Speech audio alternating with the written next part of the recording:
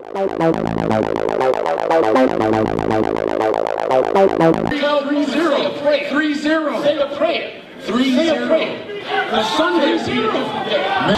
know what?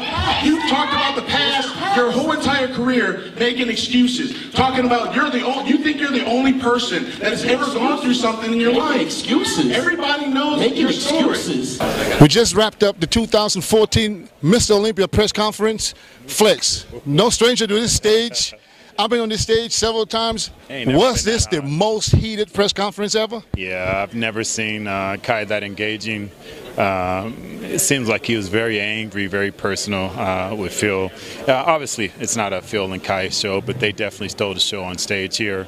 It's going to be interesting to see if they can do that Friday and Saturday night. Well, they both be going 1 and 2 for the last 2 years. So Kai signed the poster last year as a Mr. Olympia 2013. It didn't happen. He signed it again this year as a Mr. Olympia 2014, and it talks like he means serious business. Do you think Kai is just trying to get into Phil's head to throw him off his game, or do you think that Kai is so convinced that he's so much better this year that he can take the crown? No, I think Kai really believes it. It seems like he believes it more so than he ever have in his life. Now, I heard about him signing a poster last year, and then obviously he did it this year. You know, huge fan of Phil's. Everybody knows that. Me and him are personal friend, but in my opinion, it hasn't been written yet. So if any one of the Olympia competitors signed it 2014, they're not out of bound. It's last year. It's not signed in 2013. It's 2014. So it hasn't happened yet. So I don't really see that as disrespect.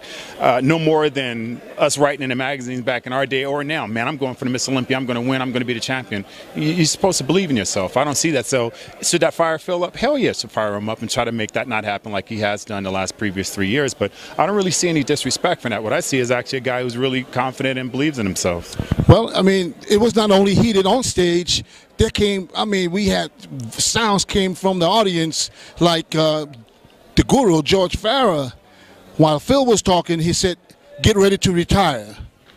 Yeah, well, that, I mean, you know, again, I see it all as fun and war. And this is definitely war.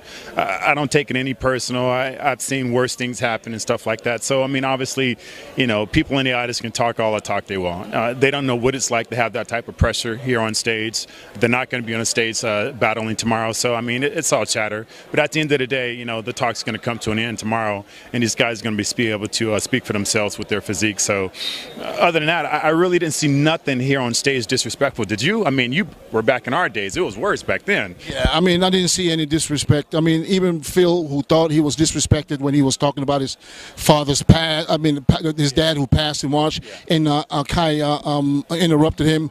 I don't think that Kai really knew that he was just talking about his dad, and he didn't want to, you know, disrespect his dad at all. So I don't see any disrespect. It was just heated, and in my opinion, though, is these guys be fighting back and forth, and is it possible for a guy like Dennis Wolf to take advantage of that? Yeah, you know what? No, I think more or less what you're asking is these guys are focusing in on themselves. Is it possible that somebody else can be the dark horse tomorrow? Hell yeah, of course. It's the Miss Olympia, bro.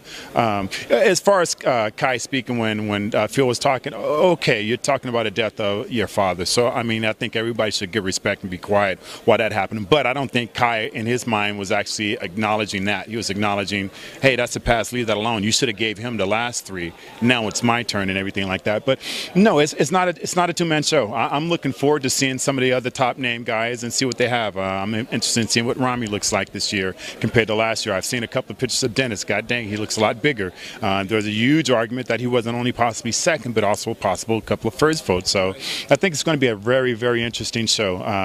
We have a Dexter, very confident Dexter this year.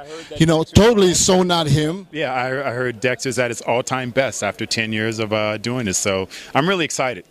Talk is cheap, man. I don't care what nobody looks like here on stage. I don't care what nobody photos look like. Give me 30 seconds on stage tomorrow. It's a wrap. Well, it was a very heated press conference. Very, very entertaining for the audience, of course. And rounding up all these guys, we got, like, you know, Kai and Phil.